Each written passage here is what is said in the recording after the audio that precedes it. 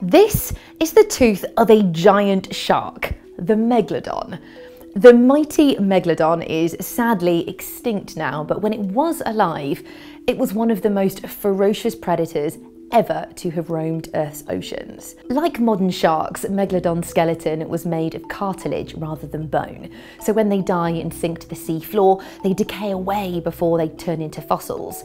So these monsters are still something of a mystery.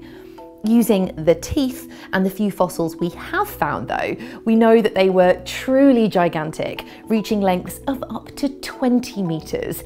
That's more than 3 times the size of a great white shark. They had 250 of these, can you believe it? Terrifying serrated teeth, arranged across 5 rows in jaws that could be up to 3 metres wide. And calculations of their bite force, the strength in those massive jaws, suggest that they could chomp down with over 18,000 newtons, equivalent to the weight of a large family car, and around 10 times that of the largest great white. Add a vicious side-to-side shake to that bite, and these teeth would be able to tear through flesh and bone alike. What's even more terrifying is that Megalodon could strike pretty much anywhere in the ocean.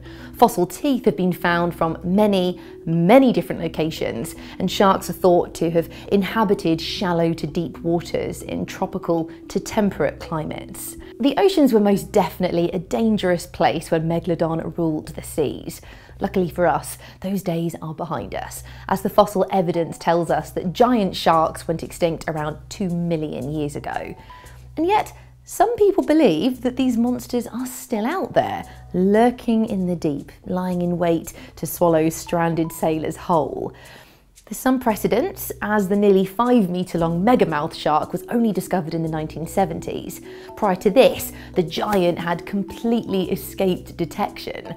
Megamouth's lifestyle helped to keep it hidden, staying in the deep sea in the daytime and only feeding passively on plankton.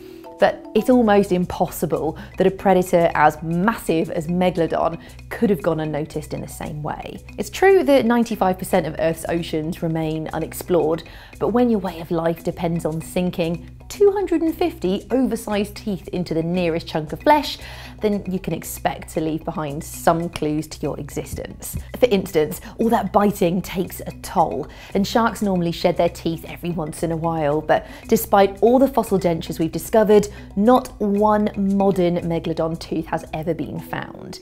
You might expect to see the devastating effects of Megalodon attacks on their prey too. Fossil bones of whales and other sharks show the scars and breaks that could only have been made by a giant shark. But no modern day animals, living or dead, carry the distinctive injuries of such a ferocious killer. Without any of this evidence, it's incredibly unlikely that we'll find a monster lurking in our oceans, even as we continue to probe their depths. Scientists think that Megalodon preferred warm waters, and when an ice age began to set in around 2 million years ago, they went into decline before their eventual extinction. But now, with a trend of global warming, the seas may be more hospitable to the gigantic shark again. So, what would happen if we managed to reintroduce Megalodon to our seas, Jurassic Park style? In short, it wouldn't be pretty.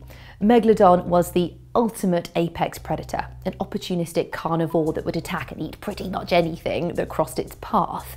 They have no predators of their own and would be able to prey on huge marine mammals like the sperm whale, and even modern day top predators like the great white shark and killer whale. Their brutal attack strategy would even allow them to kill and eat animals much bigger than themselves. By biting at fins and flippers, they'd be able to immobilize their prey before ramming them and using their immense jaws and teeth to tear through flesh and bone to go straight for the heart and lungs. Back when they thrived millions of years ago, they would have faced competition from other super predators like killer sperm whales, but these have since gone extinct too. Meaning there'd be nothing to stand in the way of Megalodon becoming a true terror of the seas. Would you like to see our oceans full of ferocious giant sharks? Let me know in the comments below. And for more great content about our blue planet, be sure to check out our sister channel, BBC Earth. Like and subscribe to Earth Unplugged for more great science and nature videos, and I'll see you next time.